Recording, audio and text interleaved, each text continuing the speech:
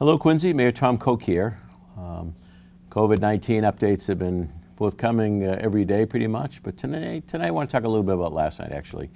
There was a lot of lead up and a lot of discussion about the event plan for last night, and I want to express my gratitude to the organizers for the way they conducted themselves last night. I thought that it was done in a very respectful way, very dignified way.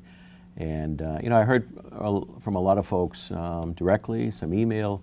I heard through some folks about comments that were made.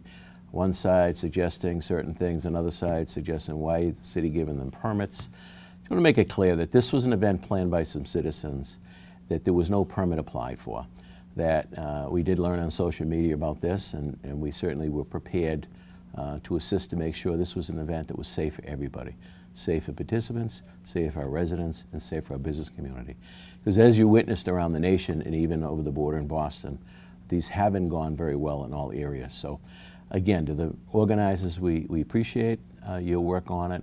It was held right in front of the Church of the Presidents on their property, along with the Hancock Adams Commons. So I thought it went well. To our police department, who were just tremendous last night in how they conducted themselves and how they managed to keep that safe environment for everybody.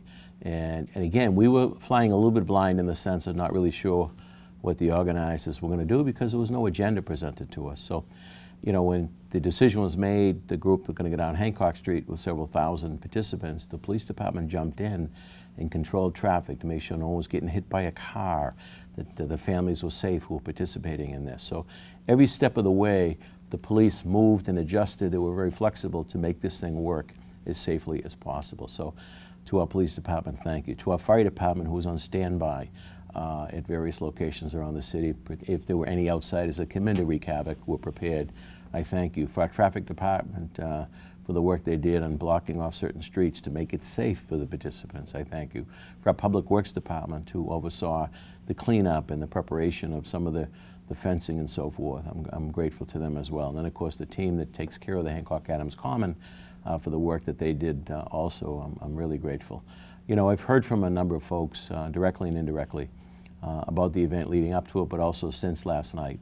And, everyone seemed to be generally pleased with the outcome, that the message was delivered in a very peaceful way, people coming together across the country with an attitude of outrage, understandably so, for what occurred in Minnesota. I condemn what happened. In my belief, the authorities out there should have moved more swiftly.